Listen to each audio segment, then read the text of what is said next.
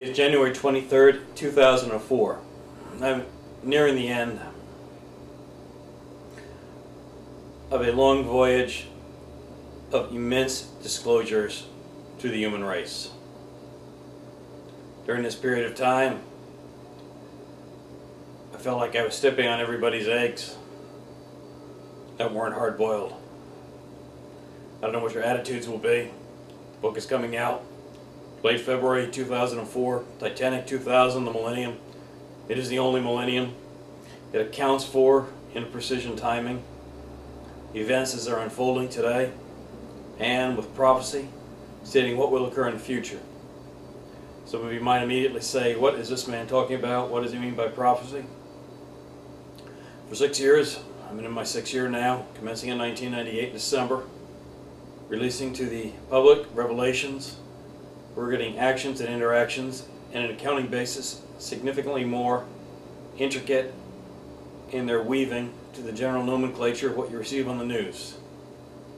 I approached the news, media, and everyone. They were dissatisfied and apprehensive about bringing forward such significant material. The direction of the United States has been abysmal for a number of years, really a number of decades, possibly closer to more than a century.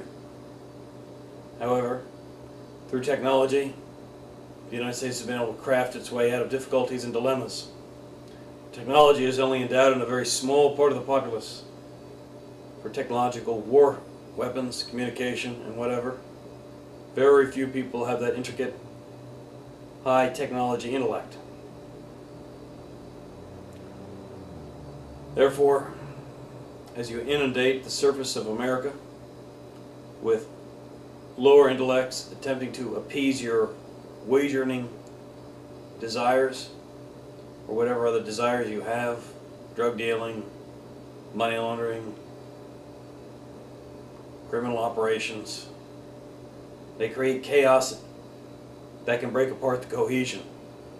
Instead of having your roads looking like well-paved facilities, they'll start looking like Central America, South America, India, Pakistan, Iran, other places around the globe. You have not respected what you've been provided. You have not respected me. You have less respected the fact that I am significant, which I don't find insignificant. This book is one astronomical time bomb. You'll never read a book like it again.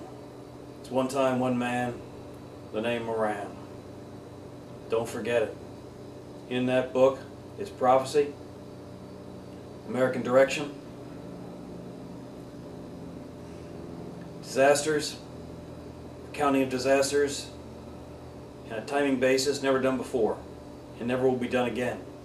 It supersedes any other book you've ever touched or written. There's nothing equal to it. Enjoy the voyage. It's more than an eye-opener.